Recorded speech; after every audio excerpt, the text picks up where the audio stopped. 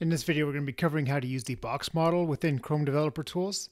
That is going to be this widget right here, which if you open Developer Tools, that's going to be at the bottom of this styles pane. So all the styles are up on the top, and then this widget will load below. Before we get started, I'm going to briefly go over what the box model is. Every element on a web page is going to be structured as a rectangular box. And inside the box, you're going to have several different properties. And this is going to apply whether it's a div tag, a paragraph, an image tag. So what you basically have in here is your content. So the content itself is going to have its own width and height and take up its own space. Between the content and the border, you're going to have what's called padding. So padding is on the inside of the element. And then you're going to have the border. So the border can be a solid color. It can be a dotted line, kind of like this is set up right here. And probably on most elements, it's just not going to be visible, but it's still there.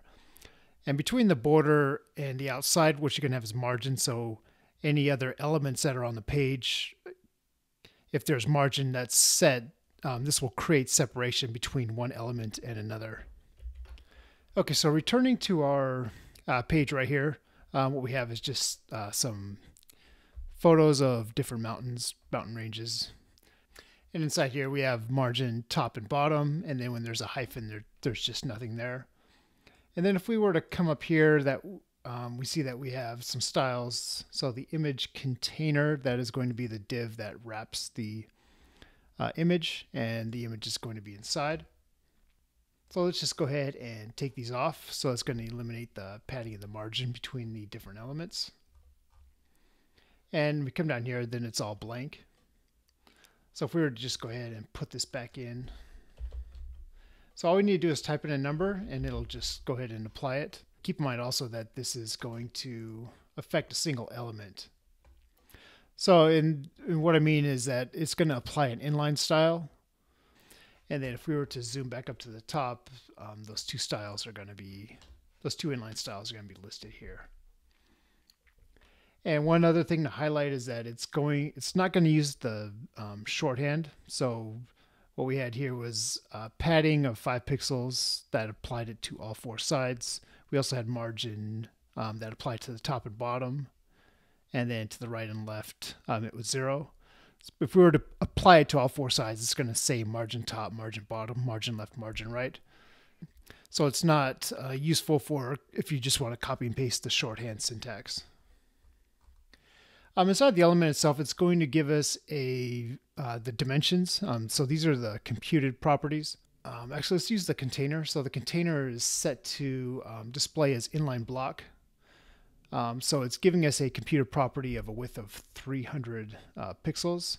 So if we were to change this to block, for example. Now the container element is going to use all the available space from left to right inside the container, which is another div tag. This is using Bootstrap, so this is pretty standard for Bootstrap. And if we were to come back down, it's going to give us our entire width of the page is 1110 pixels. So that's what it's going to be giving us. And then one other thing to note, if we were just to change this to inline, and then this is going to be just auto. So it's not going to give us a definitive width because the display is set to inline. Another thing to keep in mind, if we're using a relative unit of measure, let's just make this 1 rem, and we'll make the 0.2 rem. If we were to come down here on the image, so these are all, like I said, they're all computed properties, meaning rem is based on the root font size. So if we were to look at our CSS style sheet, so I hit Command P. Actually, I have it in the HTML tag. Let's take a look at that. Come down here, we have 0.875 REM. So what that's going to do is it's going to be based on the Google Chrome's default browser settings. That's going to be 14 pixels. So if we were to come back to our elements tag, we have 1 rem of, so that's why these are both 14 pixels. and then 0.2, I guess that's 2.8 pixels. So that should be the same as if we come in here to the computed properties, in which if we scroll down, we can see that the margin bottom and margin top are both 14 pixels. And then the padding is actually comes out to 2.8 pixels for the padding. So when you're using relative units of measure, you want to keep that in mind, that these are all just computer properties means what the specific size the browser is actually showing, not what you have listed in your CSS. And borders are going to have sort of the same effect. So if I just put one item in here and then come over here, it's going to put in a single property.